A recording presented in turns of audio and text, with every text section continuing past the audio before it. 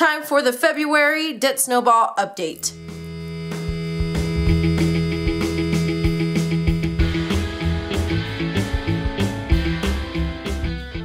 Hi guys, Ashley from ashcashbudget here. If you're new to this channel, I'm currently following the Dave Ramsey baby steps. I am on baby step number 2, paying off about $42,000 in debt. If you'd like to continue to follow me on my journey, click the little red subscribe button down below. Like I said, we're doing the February Debt Snowball update. I'm getting a little bit better. I'm still late, but I'm trying to still catch up and get motivated to make videos. Thank you guys for being patient with me as I kind of get back into things. I need to get a little bit of motivation going to kind of get things rolling again. I just have not been very creative, and that includes YouTube. I'm wondering if you all would still like to see a January budget update.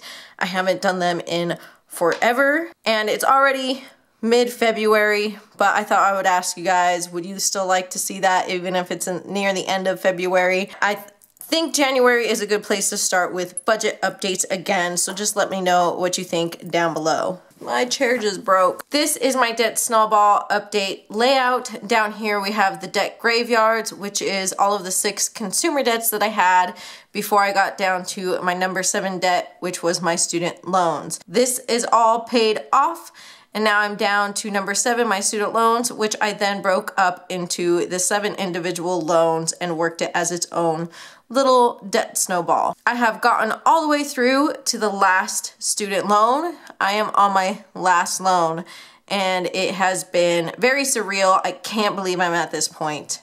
The dates over here just correspond to when I originally took out each loan. That way I could tell them apart. And the S's and U's are subsidized and unsubsidized for people that are into knowing about that. This is in the minimum payment column. Each loan did have its own minimum payments, and I just made one lump minimum payment each month, which then automatically got separated into each loan. I do round up, so for this last loan, it's $28.49 is the minimum payment, but I round up to the nearest 5, so I actually pay $30 as the minimum payment for the last student loan. And then in the snowball category, that is anything extra that I have put towards the debt this month. For nerds who like to know extra numbers like myself, I actually have a couple other columns here. It shows the difference from last month and the difference since I started my debt-free journey in March of 2017. So I have total actual paid, what it actually went down by, the actual number it went down, and then lost to interest. Now I had a really tough decision to make in January regarding my debt snowball and the goals that I am trying to reach. Since I started in March of 2017, my 3-year anniversary will be this next debt snowball update. Not the one that we are doing today, but next month's, where I pull the numbers on the 1st of March, that will be my 3-year debt anniversary. So there are some goals I would like to reach by that point. And in January, I had to make a decision so I could keep this goal going towards that 3-year anniversary as much as possible. January is notoriously one of the slowest months of the year in my business, and I even have a sinking fund called the January Fund. It's for any month that I make less at my regular job, so it doesn't have to just be January, but because it's a variable income, I wanted to make sure my bills would be covered. Over the past couple years, I have been able to scrape by with that and side hustles, so I've been able to cover my bills, but I have that fund just in case. Now, I still have that fund. It has about $1,400 in there. But what I'm getting at is January is the slowest month, so I was not able to come up with a whole lot of money for my debt snowball. With just my regular job and my side hustles, I did cover all my bills, but I was only going to be able to put $696.90 towards my debt snowball. About $290 was from my side hustles, Instacart, Postmates, and DoorDash, so I did make almost $300 from that. So I did make enough from my regular job for my bills and then some towards the debt snowball. When I pulled my numbers last month, that last loan was at $4,739.99. And in order for me to try to continue towards this goal of getting this debt paid off by my 3-year anniversary, that's the goal, I had to get more like $2,000, $2,700 paid towards that student loan in January. What I decided to do, and it was a tough decision, I had a moving sinking fund. I know I've talked about it at one point or another, but I had a moving sinking fund and I saved up $2,000, and over the year and a half, I don't remember when exactly I started it, I think it was like a year and a half ago, it's with interest, it was at $2,029.61. I specifically made this account because I was unsure about my living situation, and I was making sure I had money in case I needed to get up and move somewhere else. I would have the first month's rent and the security deposit and some moving expenses covered within this $2,000. I ended up getting to stay in the place that I am at under my own circumstances, and I don't have to worry about having to just suddenly move, which was a reality for a little while there. That's sort of a tough subject to talk about without going into too much detail at all. I think it was a good move to protect myself in case I needed to suddenly move. And I think it was smart to save up money. And if you're in that situation, you should consider your alternatives and make sure you can take care of what you need to do. Now that I am in a much better position, I have signed a new lease. It was a 6-month lease, so it will be up in April, and then I will go month to month after that. So I actually don't immediately have to move if I don't want to, because I can go month to month for a little while again and figure out what I need to do.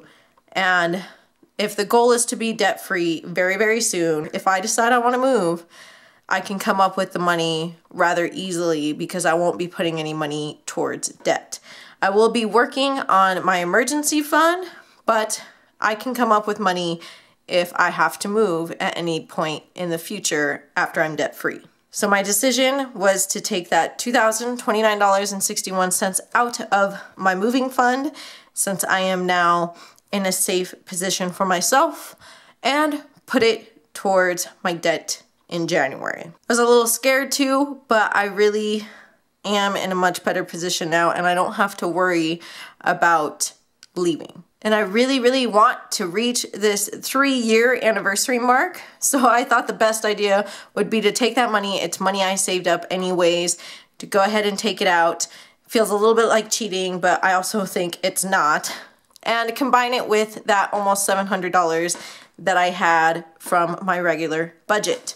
That means I was able to put $2,726.51 towards the snowball this month. That means that last loan is now at $1,997.94. So I'll just pop that down into the total amount, since that is now the only thing that I have to add up from my debt. I'm almost done. I'm less than $2,000 now.